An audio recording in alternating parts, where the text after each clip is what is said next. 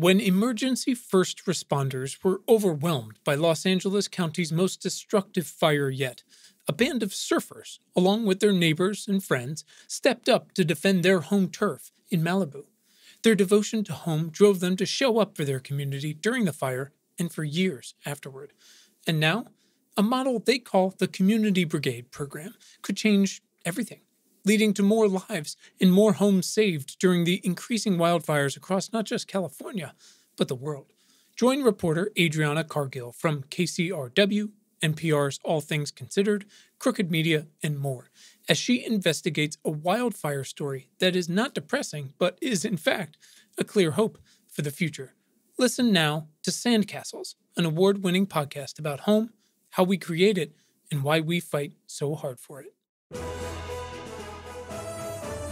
Can your poop predict the next pandemic? That's today's big question, and my guest is Newsha Ghaeli. Newsha is the president and co-founder at Biobot Analytics. If you read our newsletter, you'll have heard me go on and on about Biobot, whose mission it is to transform wastewater infrastructure into public health observatories. As an architect turned urban studies researcher, Newsha met her co-founder, Dr. Mariana Matus, at MIT almost a decade ago. Their work on the MIT Underworlds Project led to a dissertation, scientific publications, and coverage by dozens of local and national media outlets and places in the DeltaV, DesignX, and Combinator accelerators.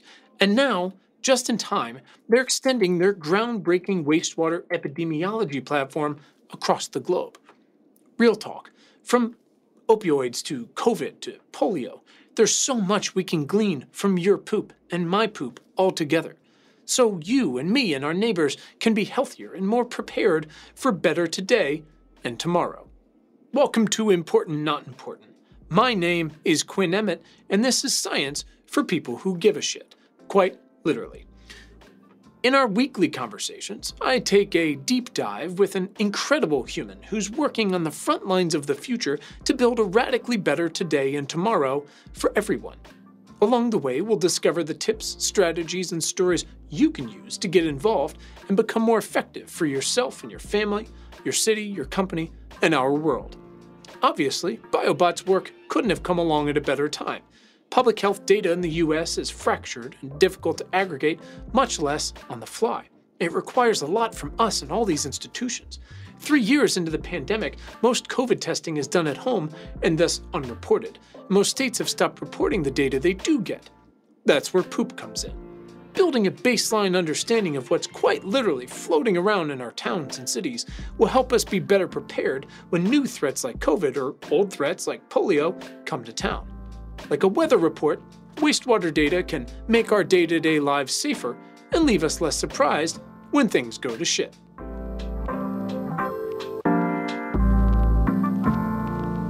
Newsha, welcome to the show. Thank you for having me, Quinn. You're very welcome. Hopefully this is not one of those hours on your deathbed where you're like, I'd like to have that back now. Newsha, we like to start with one important question to set the tone for today's conversation, and that is, why are you vital to the survival of the species? It's a little ridiculous, but that's kind of the tone of the conversation, so let's do it. That's a great question. I am one of two co-founders and president at Biobot Analytics, and what we do at Biobot is basically look at your shit, and not just yours, but your neighbors and everybody else who lives in your community, because your waste contains a ton of valuable information on your health and the health of every single person who lives in that community. We are mining that information, we're mining that data, we're making sense of that data, and we're organizing it, presenting it, visualizing it for our government officials and public health officials so that they can make better decisions that can ultimately promote your health. That sounds super vital. We'll take it. I mean, that's the whole point of having you on the show. Thank you for explaining it so clearly and for what you do. So what I want to help folks understand, and I'm trying to do a better job of this lately when we get into the nitty-gritty of things, is let's really try to, if we can, paint a picture for folks of the journey from their shit to Biobot, how this actually works generally, and I know the setup, I imagine, can differ from county to county, how that really works so that eventually a city council, a public health department, however underfunded it might be, can eventually have a baseline. It can say, is COVID or opioids or whatever it might be going up for us? Or are we in a pretty safe space? So we can have better messaging. But before we get to that, let's really try to paint that picture. So somebody goes to the bathroom, nothing changes. They just have to do what they do, what we all do. The water, hopefully they flush. If they're my children, I have to beg them because apparently that's just not something that gets through to them. It flushes, leaves their house, goes out into the street. Where you guys start to get involved, basically? Yeah, so we are collecting the wastewater once it's already in our sewer systems. So it's in the network of pipes that are underneath our streets and in almost every single city, let's say in the country, in the US. We collect that wastewater either at the wastewater treatment plant, which is sort of at the end of that network, or we can also collect samples from manholes within a city to get a smaller catchment area. Say the city of New York is massive. We want Manhattan specific data, or even more so lower Manhattan versus Midtown versus Uptown. So we'll actually collect the samples from a manhole. Once that sample's collected, whether it's a manhole or a wastewater treatment plant, it's a small little sample of sewage. It gets packaged into a kit that we provide the wastewater folks in the city. They pour that sample into the kit, sort of like a 23andMe kit, but for sewage. These kits are flying all around the country. That gets packaged into that kit and sent back to our labs, our headquarters, which are in Cambridge, Massachusetts. And that's really where the magic begins. And that's where we have a team of scientists, data scientists that are analyzing what is in that sample, what is in that small sewage sample. They're analyzing it to identify all sorts of human viruses, bacteria, chemicals, really anything that we are consuming or that's in our bodies, we can actually then detect in that sample in an aggregated fashion. That's super helpful. Thank you. So I have 7 million questions. Let's start with, I guess, I hesitate with sewage to use the word sexy, but we should make this more attractive to people so they get more excited about it. Is it better to ask you for a list of things that we can find from sewage, or is it so wide and varied that it's better to say, what are the things we can't find? Yeah, I would say that our approach to it is actually slightly different in that we identify, what are the priorities when it comes to public health and public safety in our communities. Today, it's COVID variants. A couple months ago, monkeypox topped that list. More recently, influenza and RSV are topping that list. 3 years ago, it was opioids and other substances that were driving the overdose epidemic in the country. We try and identify, working with public health officials and government officials, what is it that you are trying to address right now? What are the human health issues that you're trying to improve? And how can we equip you with better data that can help your job? And then we can design an assay and the analytics for that on our side. And I'd say the reason why we take that approach is because it is so varied and so vast what we can find in wastewater. So rather than finding a solution and going out in search of the problem, we'll identify the problem first and then develop the solution. That seems very prudent, as opposed to like, here's the 45 things, go get them. Imagine for a moment that we stopped killing people with opioids and that we start to get this particular virus and all of its many subvariants under relative control. So a normal time. What are sort of the typical things that a county might have their eye on? Flu season, RSV, things like that? Or what else am I missing that we could actually try to get a step ahead on? Definitely infectious disease is top of mind and has been top of mind the last couple of years. So COVID variants, monkeypox, but then also more broadly, respiratory illnesses like influenza and RSV, other gastrointestinal viruses like norovirus. We also are developing panels around sexually transmitted infections. So things like gonorrhea or chlamydia are excellent candidates to look in the wastewater for and can really directly tie to actions that a public health agency can take. but then also expanding even more broadly beyond that into things that you don't really want to see in our community circulating. So we can also leverage wastewater as a tool to just make sure that some of the scarier viruses are not present. So things like Ebola or Zika virus. And so we can start to also use this as a way for pandemic monitoring and prevention. That makes sense. Is whooping cough on the list? Oh, whooping cough. I mean, we likely could, yeah. I just think back to my children are all very close in age. And when my middle child, my daughter, was 1.5, maybe ish, we had our third child. And my 1.5-year-old daughter somehow, despite having her shots, came home with whooping cough. And this is pre-COVID. Wow. And I remember the CDC being like, you need to split your house in half. And if this baby gets it, he's a goner. And also your daughter might not do, and they called every day and all this type of stuff. Mhm.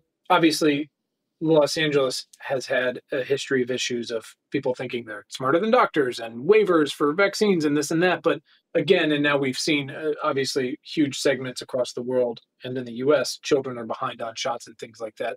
I guess what I'm getting at is it's very easy to feel like you were saying some of these more dangerous things or these more exotic, quote unquote, exotic things are back of mind at best. Mhm. When in reality, we really need just a better picture of what is circulating most of the time or not, so Yeah. that we can, again, better prepare ourselves. And that probably goes also to, hey, we need to fund public health more in this area, or we need to build more clinics or community centers or whatever it might be.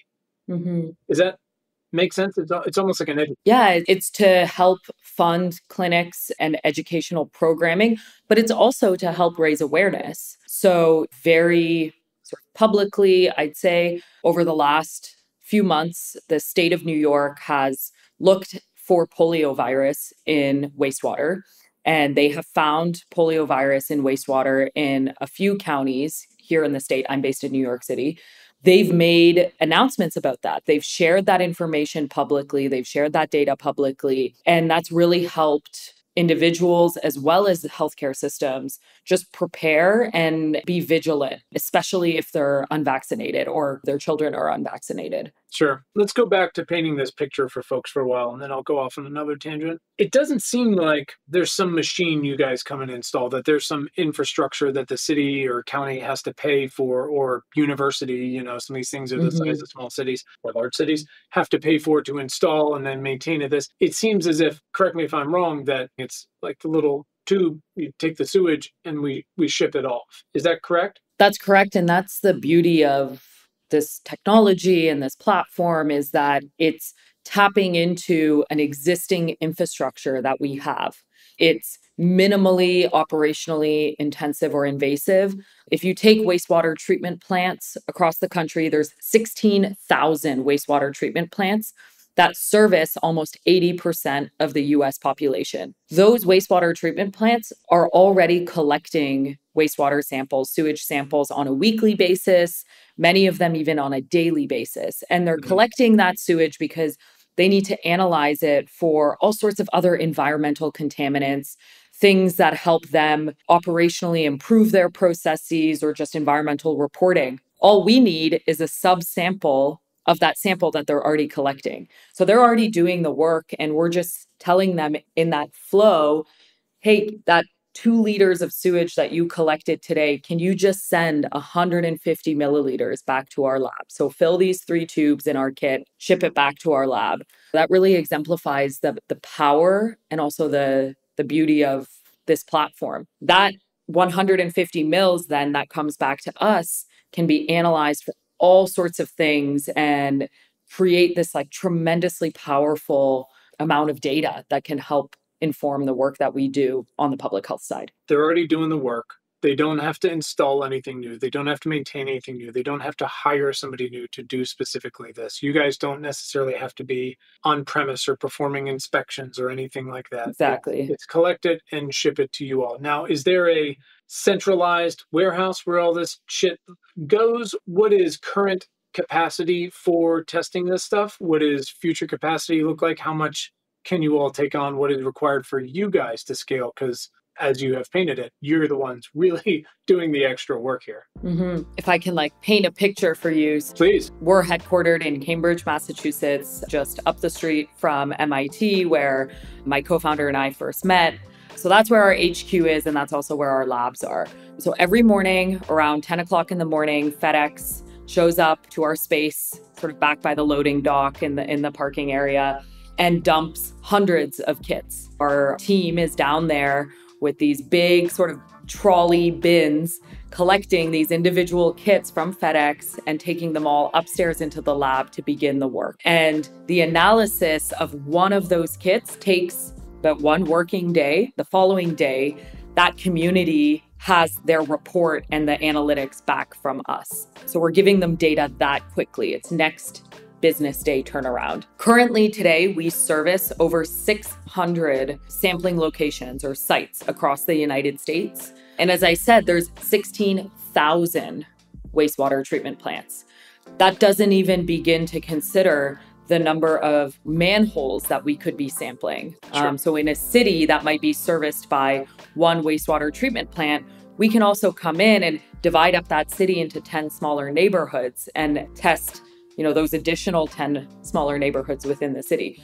The potential to scale is massive, and that's what we're building towards. I mean, we see this as being a permanent infrastructure layer in every single city in the country, in every single city around the world. How big is your loading dock? I laughed to myself again. I have 3 small children. At one point, it was Amazon drivers dropping off diapers at my house. And then it sounds like that literally gets FedEx to you.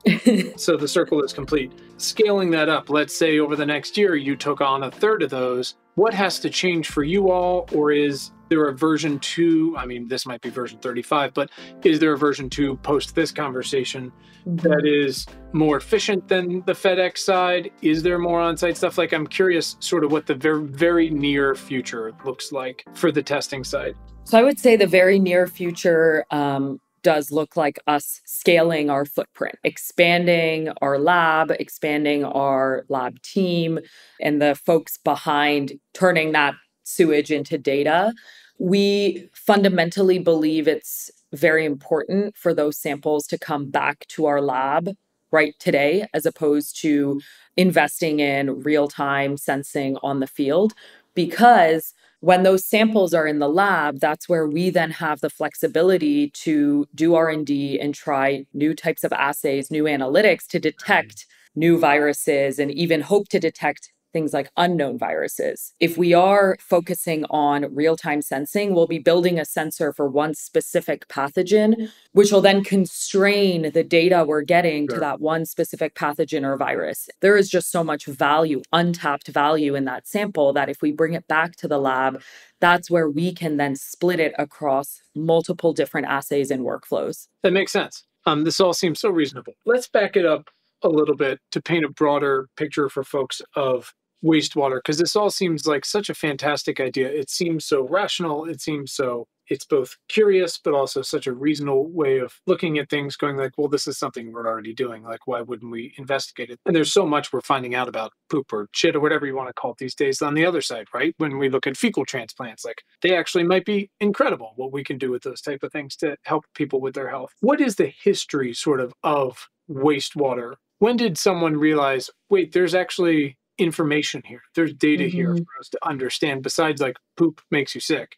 How did we start to dig deeper on that? And then where did you guys come into that? There are some very early examples of wastewater being used to monitor for polio virus, in particular in areas where polio is endemic. And it was demonstrated as such a powerful and also early kind of detection mechanism to understand the spread or the incidence of polio in a community that I'd say maybe 10 years ago or so, the WHO started to collect data from countries where polio is endemic, collect wastewater data. And these countries started reporting into the WHO the prevalence of polio in wastewater. Now, the US has been largely polio-free. Of course, there's active polio surveillance and outbreaks here in New York State right now.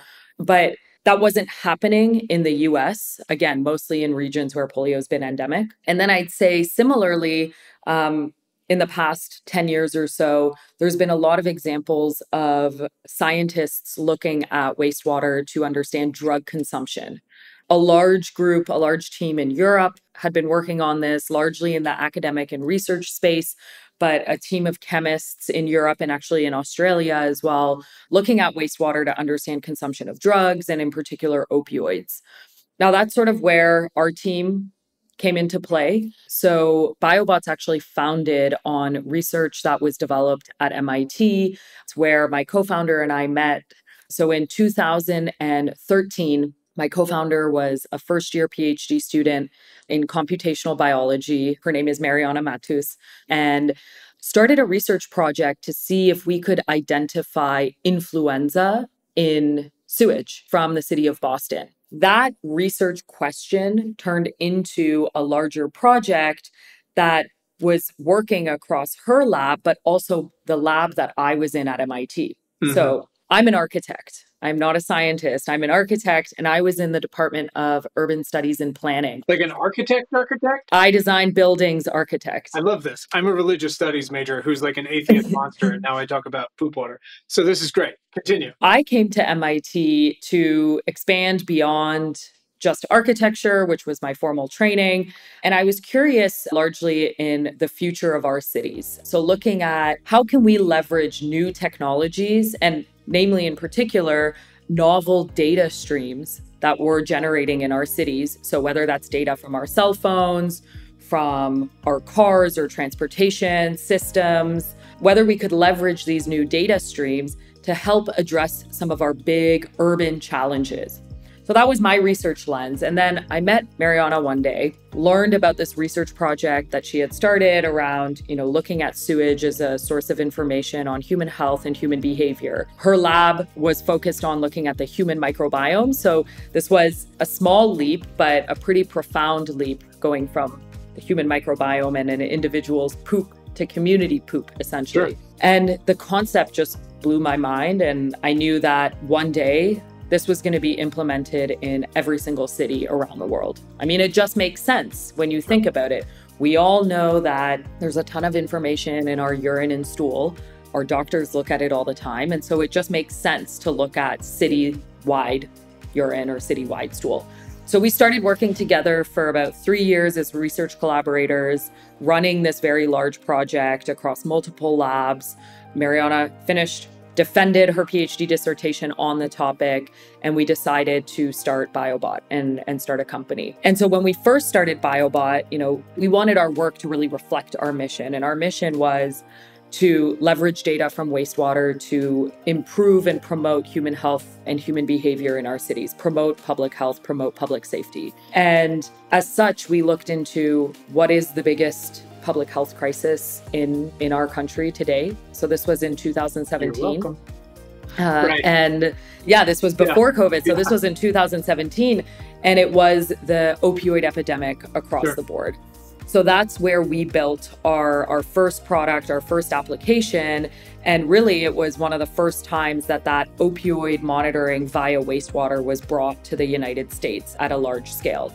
We scaled that work for about a couple years, and then COVID hit, and we expanded into infectious disease, and sort of here we are today. So I took you on a little bit of a detour there. That's what I was looking for, because I think people either don't go to the doctor enough, or they can't go to the doctor enough in the US for 1,000 different reasons, or they're scared to go to the doctor, or they can't take time off to go to the doctor, whatever it might be. Regardless, when you go, if you attempt to go annually, or when you do go, usually they will ask, can you go pee in this bottle? Or if you've got something going on gastrointestinal, you might have to poop in the thing. Or, I mean, we do with pets all the time, right? The vet says, all right, they've been pooping all over the house, like put some in a thing and bring it into us within a few hours. And it's easy to think like, well, then it's magic and they tell me what's wrong with them. But that sort of perspective is so helpful, not just your journey from being an architect in the future cities to this is quite literally like part of the future of our cities, hopefully. But going back further and understanding people really looking at these things, going from, oh, we should wash our hands, to why,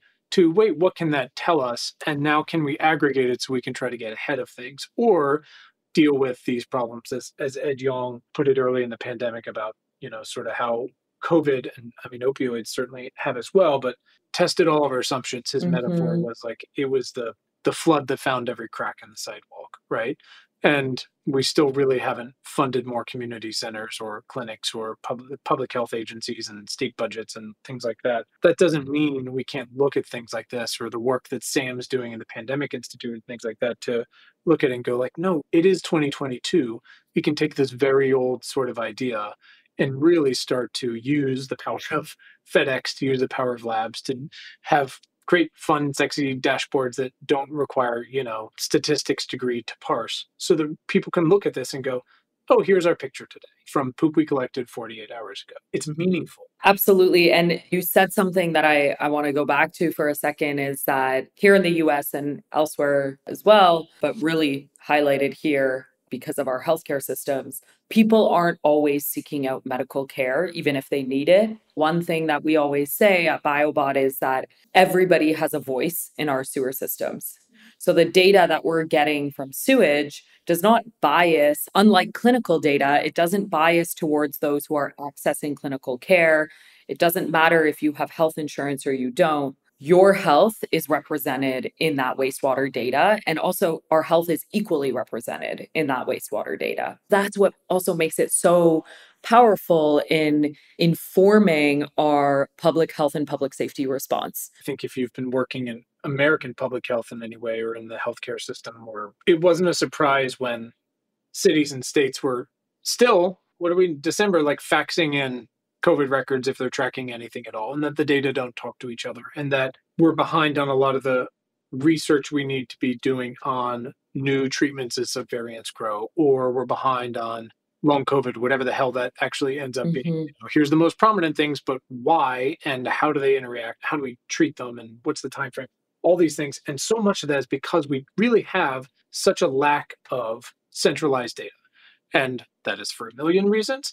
But it was really interesting and frustrating to see, and the system certainly isn't perfect, how the NHS in the UK was so quickly able to conduct trials and get ahead to have practical understandings of, we think these are how these things are coming together, who's being affected and what we might be able to do about it, to try to find some meaningful signals in the noise. And I come back to one of the things I wasn't aware of, even though I lived over there for a while, was aggregated anonymous data is actually the default when you're born in the UK as part of the NHS. You actually have to opt out of that. Where in the US, we don't really, and I'm sure I'm mangling that in some way, and I'll put it in the show notes, but in the US, we don't have anything like that. Every time we try to run a big trial, either they're really expensive to do, or it's complicated, or we can't get enough people to sign up, or this and that. To come all the way back to the point you were just making is everybody poops. That's the whole thing. There's no way to really, unless a city just doesn't sign up for this, or a county doesn't sign up, or they decide not to use the data, there's really no way to leave people out of this. It is our first sort of you have to opt out type of thing, where it's easy to cut across all of the data to really get the fullest picture, because everybody poops, right? So everyone is collected in this water. And I don't think we really have much else like that. Yeah, no, absolutely spot on. And I think that there's a couple of examples or anecdotes that can also make that very clear. So if we take the COVID pandemic today, something that everybody can relate to, like, what do you do when you feel sick? If you have a suspicion that you have COVID, cry.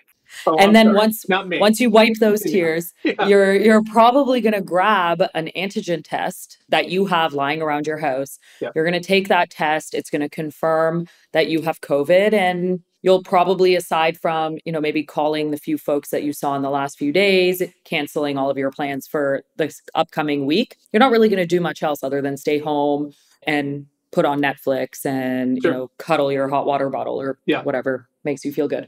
That's a behavior that everybody is now subscribing to when they get COVID. Whereas if you rewind, 2 years earlier in the pandemic, if you thought you were sick, you were immediately going to a clinic, you were getting tested, it was likely a PCR test, and that data was getting captured by your county, state, and then the CDC. So county public health agency, state public health agency, and the CDC were all counting that sort of like one person confirmed infection. So what's happened today is that all of those folks who are getting tested at home, confirming their illness at home, are not reported in the data. It's very unlikely that you're actually calling your county health agency to report your illness. The data, the clinical data that we have for COVID is not nearly as representative of the true scale of COVID infection in our communities today, unlike 2 years ago.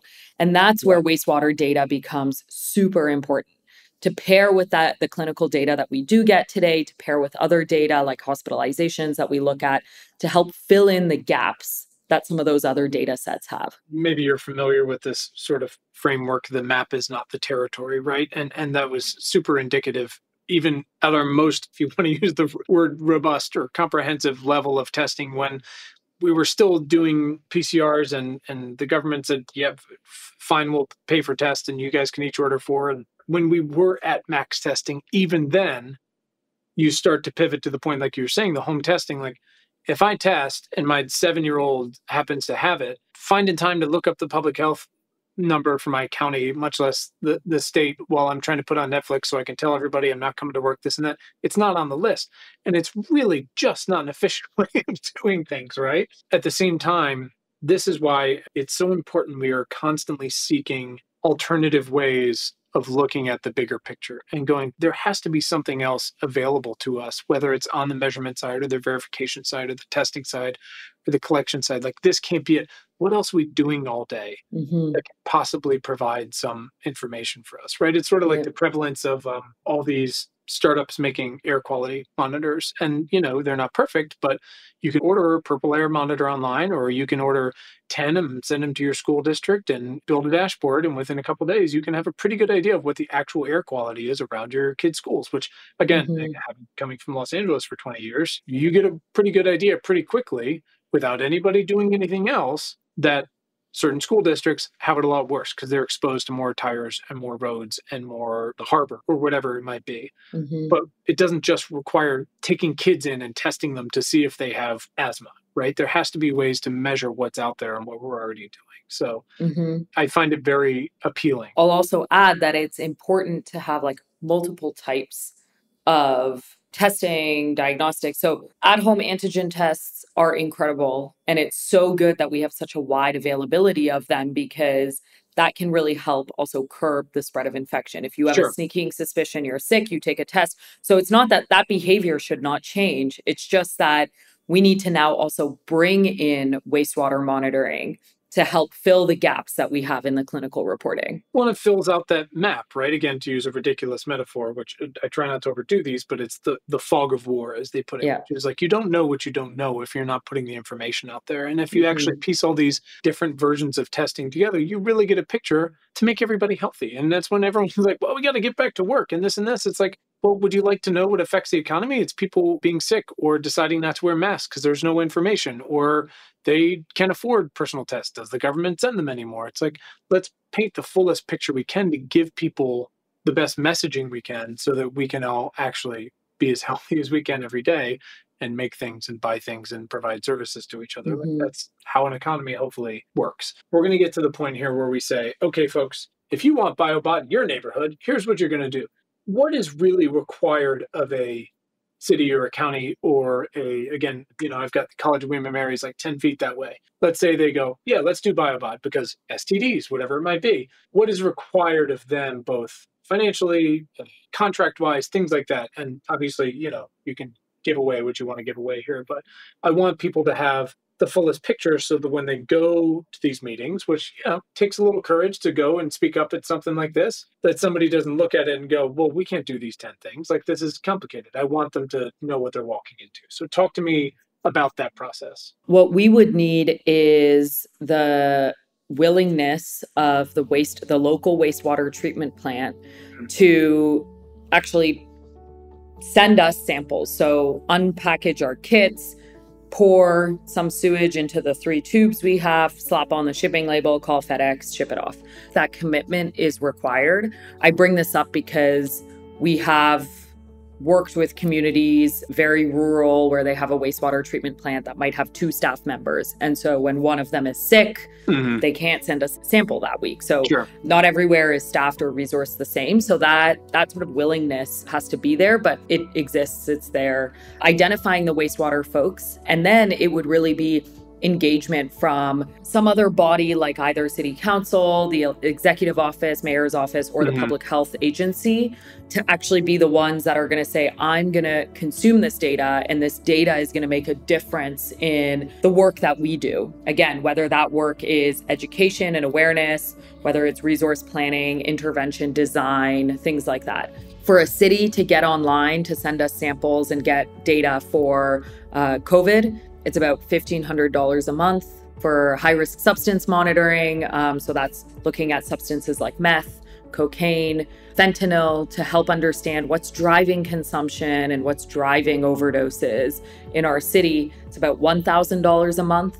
So the cost is extremely, I would say, reasonable considering what you're getting, the value. Absolutely. And then I'd say the biggest sort of value of all is that once this is in place, once that infrastructure is in place, we can start to layer on additional applications as either they become available on our side or they become priorities on the city side. That lift is then extremely low. Because everyone's doing the work already. Exactly. And that is one of the arguments against building a real-time piece of machinery is you don't send city council an email saying, guess what? Now we can do magic virus. It requires us to come out and you got to buy this thing and we got to install it and it's got a warranty and this and this. It's just, no, just keep shipping us poop and maybe pay us a little more and we'll do these tests too. Is that dumbing it down too much? No, that's accurate. That's perfect. If anybody is interested in bringing this up with city council members who, for what it's worth, we found are excellent entry points into gaining support for this type of work, is city council members, and then obviously like a mayor's office or county executive's office, and then of course the public health agencies, the public health departments at the county level. If anybody's interested and wants support in a one-pager or anything to share or bring with them, to equip with them, they can reach out to us and we'd be more than happy to provide this. Because, I think the support from people in a community is so important, because at the end of the day, our elected officials are there and our government services are there to support us as constituents and residents. We need to tell them what we want and what technologies or programs we want them to implement to help keep us safe. Our voice is so important in this whole pandemic preparedness, disease surveillance work. Our voice is very important, and we need to make sure that advocating for the technologies that we want our cities to have. So, best to normal case scenario, I go to a city council meeting tonight. I present the one pager and give my little speech and set them up, and they go, sure, great, that sounds awesome. It's Tuesday, so maybe they get it done by Friday. How soon from me going to the city council meeting to them collecting their first poop and sending it to you, when do I get to look at my first city dashboard? If they decide they want to start, we can get them kits within 1 to 2 days. We can express ship kits to that community. We need to get them registered. It takes no more than 1 or 2 days. They collect the sample. Within a day, it's back at our labs. The next day, that data is back in the city's hands. We can create a plot for your community on our website. If you visit biobot.io/data, you can actually see a nationwide average of our data that we collect divided by region. And then if you keep scrolling, individual counties will show the time series of the COVID data and the variant data. And so within a week, you can have your county on that dashboard and that data there with your first little dot and slowly populating over time. Does it show me relative to other counties or compared to a nationwide average or anything? Obviously, it hugely varies by demographics and all that sort of stuff, but I'm trying to get an idea of context. Like, what does my dot really mean in the grand scheme of things? One of the things that we do when we analyze the wastewater is we actually normalize the data. And what that essentially means is if it happens to be raining in your community or you happen to have 10 times more people than another community we're sampling, so therefore 10 times more poop and therefore 10 times more COVID, we correct for all of these factors so that all of our data is comparable. And it's not only comparable across locations, but then your data from your county is comparable to itself over time. So we can build these beautiful and extremely informative time series that show how COVID is trending. And so, yes, if you're on our website, you can see the trend data from your community. You can look at that absolute value, and then you can look at our nationwide average and that absolute value and see where you fall in comparison to that. Meth's not going great this week compared to Texas, et cetera, et cetera. That's a pretty quick turnaround. I think it's easy for folks to get attached to this idea of, yeah, but real time. Like, shouldn't we be able to do it real time? And this and that, as much as a week is very quick to do anything, much less like once it's ongoing, it's within 2 days. And that is really compelling because wastewater data is a pretty leading indicator of some of these things, right? Aren't you seeing signals way before we would normally see them with general testing? We have seen that data from wastewater can be a leading indicator for COVID up to anywhere from like 2 weeks, 10 days. And what that means is that we'll start to see a rise in the wastewater concentration about 14 to 10 days before we start to see a similar rise in the reported clinical data. The reasons for that, there's a couple reasons. One is that biologically, when we get sick with COVID or most infectious diseases, you're shedding the virus in your stool right away or within a matter of days. Mm-hmm. As we've touched on multiple times throughout this conversation, all you have to do is just keep pooping like you usually do. And True. Within a couple days, we'll be able to detect the presence of the virus. Whereas if you get sick with COVID, you might not develop symptoms for about 5 days, 6 days, or at all. Sure. And then you have to go get tested. If you do get a test from your doctor and it is reported, that lag can be upwards of about a week. And that's all because of just like the systemic kind of infrastructure around clinical testing in our cities. What ends up happening is that the wastewater data is 1 or more weeks, 2 weeks even ahead of the clinical data. Do you really feel like you're scratching your future of cities itch doing this work? You seem so passionate about it, about both its power now to help people, but also to this greater conversation of how do we maintain better, but also prepare better? Because again, this stuff is, talk to Sam all day, like this stuff is going to keep on happening because of 1,000 different reasons, because they always have, but also because of other reasons. So is this doing it for you? Absolutely.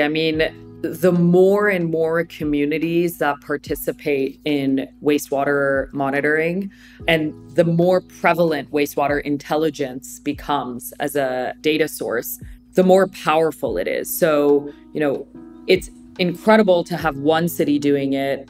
The potential, once you have an entire state, that connected data, because disease or drug consumption, for that matter, disease doesn't know any boundaries. Sure. Doesn't stay within city limits or the limits of a wastewater community. So it's very important to know what is happening in the city next to mine, or even the state next to mine, or even what's happening across the ocean over in Europe, what's happening over in Asia, because that's just an 8-hour or a 10-hour flight away. Yeah. If you project into the future and think about the potential of having this interconnected sort of global wastewater intelligence system where we're able to see around the world what are things that are emerging, where are they spreading, how are they then sort of declining and dying down, like that information will be so useful in helping us come together as a planet, essentially, and prepare for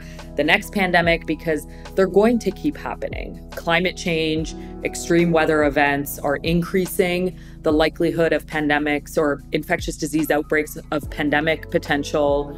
That's compounding on things like overpopulation and urbanization, increased population in our cities, and also increased globalization. We're all traveling so much. All of those factors are just going to increase the potential of disease spread and outbreaks of pandemic potential. And so a global system is really the future, and that's what we're building towards. I love it. Again, it's this idea of like, how do we take a step back and go like fixing electronic health records and fax machines and HIPAA and state and public funding and all these things is admirable and necessary, and we've got to keep making it better and more practicable and usable and all those things. But also, like, how do we do an end around to create a weather report essentially for infectious disease? Because that system already exists and it works pretty great. We keep Exactly. building new supercomputers and going like, it's great. Can we make it better? Can we give people more time?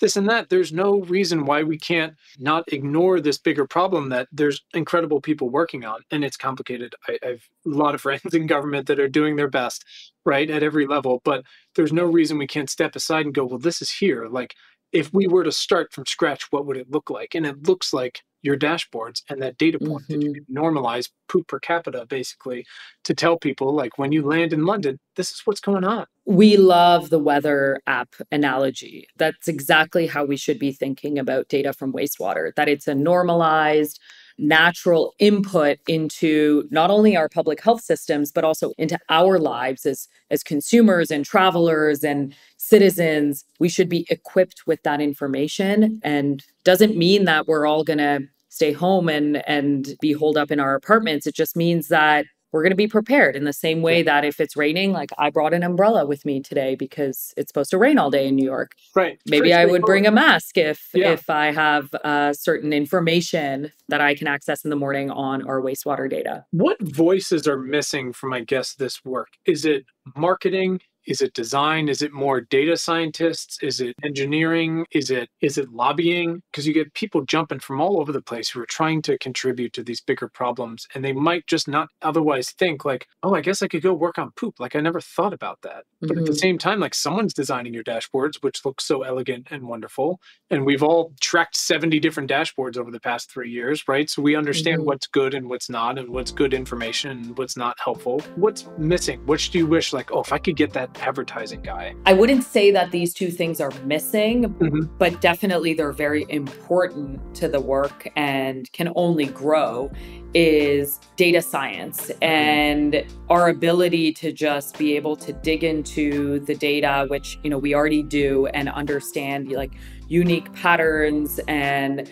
essentially what are some of the stories in that data that we can tease out that can not only make a difference in how we're designing our public health response, but also stories that we can tease out that we can then share with the general public, share with government agencies to build support behind wastewater monitoring. So I'd say continued investment in data science capabilities and just knowledge and familiarity around wastewater in general. And we're seeing that. We're seeing so many more students within academia choosing to focus their work and research on wastewater monitoring and wastewater data. So in the fields of computational biology, computational epidemiology, that's incredible because that's going to help continue to advance the field. On the other hand, we also need more and more government officials who are willing to get behind the promotion of this work, because it is complicated in that it requires multiple stakeholders from different agencies with different backgrounds and expertise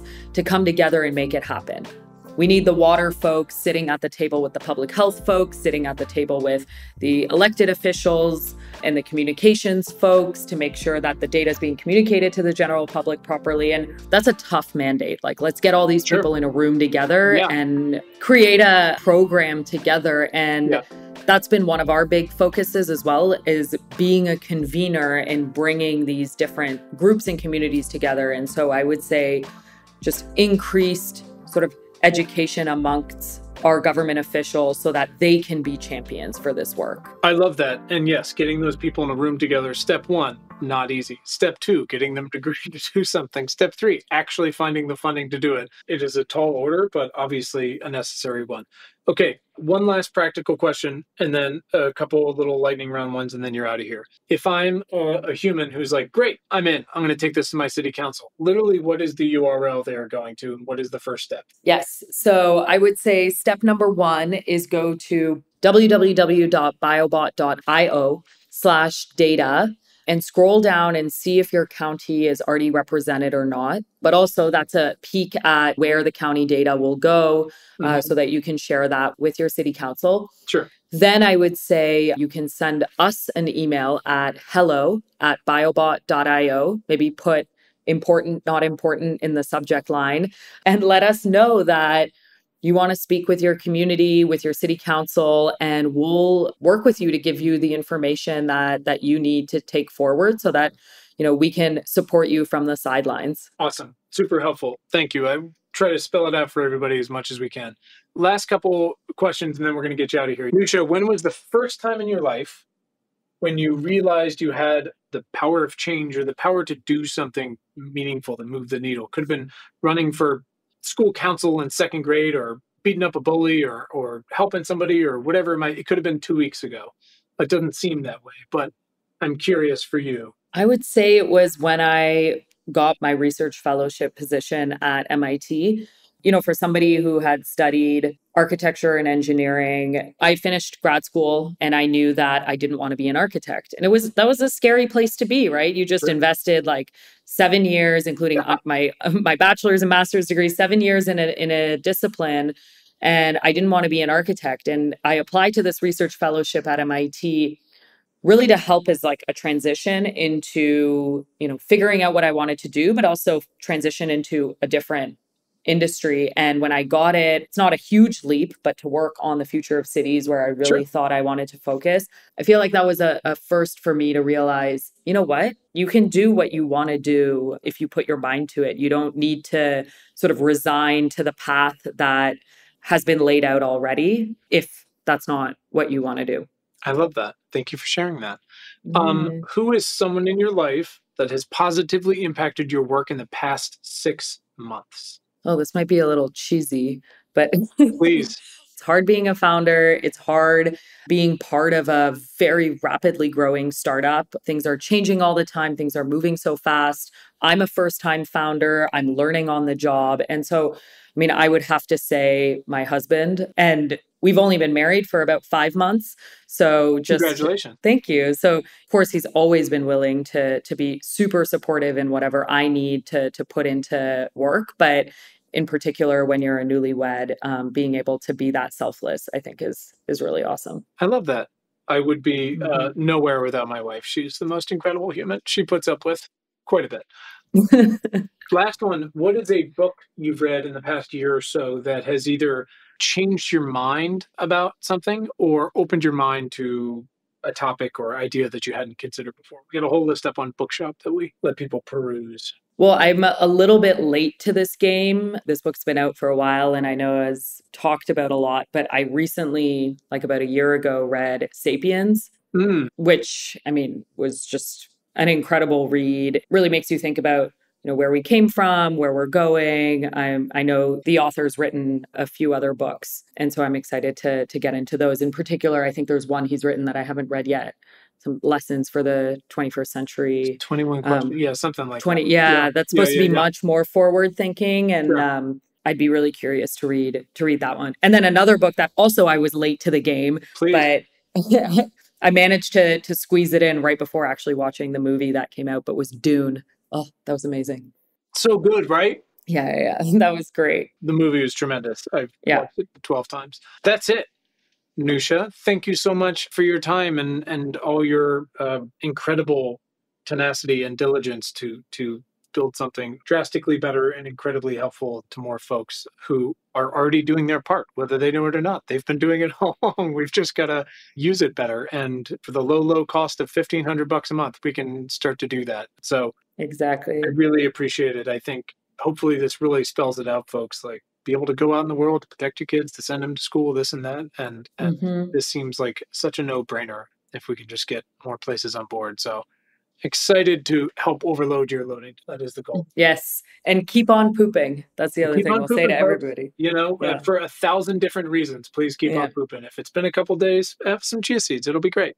Newsha, thank you so much for your time. I really appreciate it. And that's all I got. Thanks, Quinn. Thank you for having me. Yeah, absolutely.